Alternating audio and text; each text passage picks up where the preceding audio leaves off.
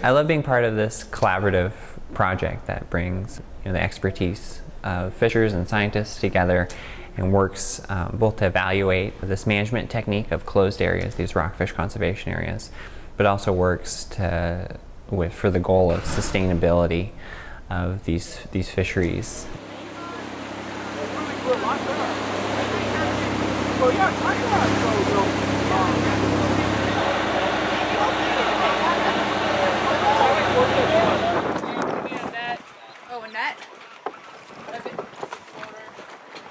In the 1990s, the Department of Fish and Wildlife worked with the sport fishing industry to survey areas for almost 10 years off Central California.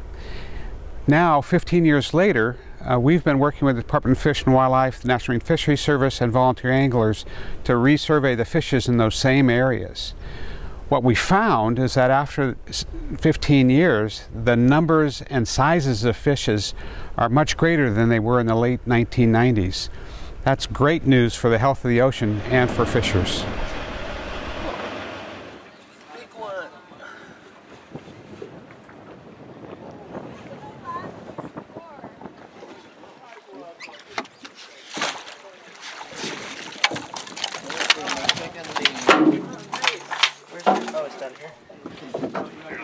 I want to go into some higher relief. Yeah, I was like, wait, picture? Catching these areas at all. Reel them. Yeah, so many species of rockfish have life history traits that make them more susceptible to being overfished. They're long-lived, they are late to mature, and have variable reproductive success. And so in the 80s and 90s, many species were in fact overfished. Both fishermen and scientists noticed this trend of they're seeing smaller rockfish and just they're less abundant in these areas that they were fishing. And then by 2001, I think 7 species of rockfish had been declared overfished by federal standards. And so then in 2002, these rockfish conservation areas were put into effect to close down large portions, large areas along the whole west coast to various kinds of fishing. There's several different types of closure areas.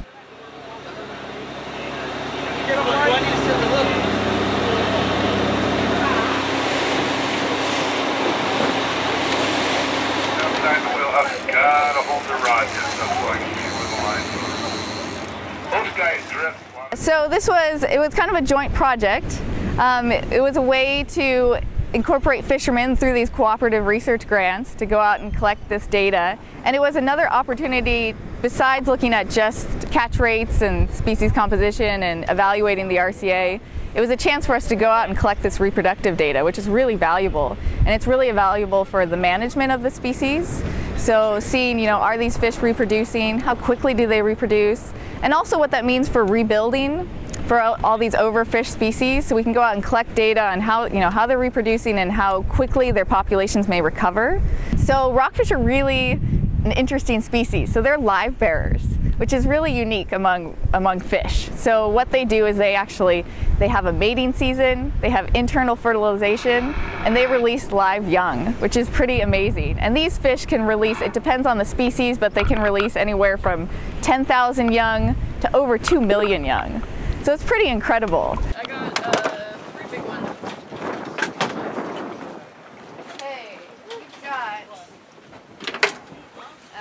angler 1, green stripe. Involving the fishing community in data collection and management is really important for the success of fisheries management. So we've been working with volunteer anglers and the California Department of Fish and Wildlife and National Marine Fisheries Service to resurvey areas that were surveyed in the 1990s.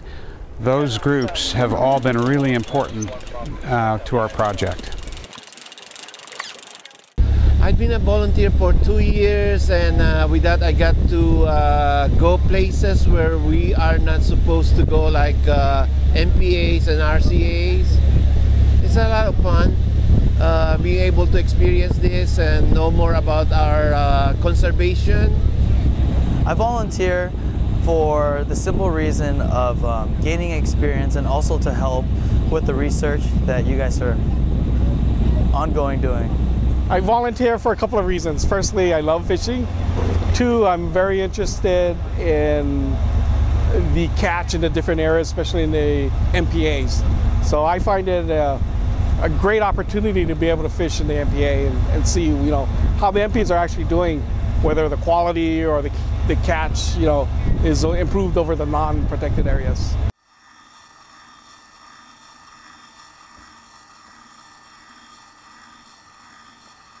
I mean, this project has been really valuable in collecting this data. Like, it's expensive to go out there and collect this data. It's tough to go out there and collect this data. You need the anglers who know where to find the fish and know how to catch the fish.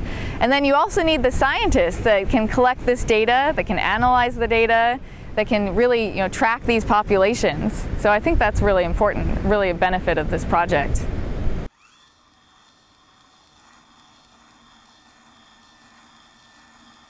This has been a fantastic project because it involves the fishery management agencies, fishing community, and academic scientists to resurvey areas that were looked at 15 years ago. It's really important to learn about the long-term changes in our environment, because that's what really counts in the California current ecosystem, is time. Things are constantly changing, and you need that time to see how things are getting better or getting worse. And it's a great opportunity. It's really fun to go out and see the changes that have occurred in the last 15 years.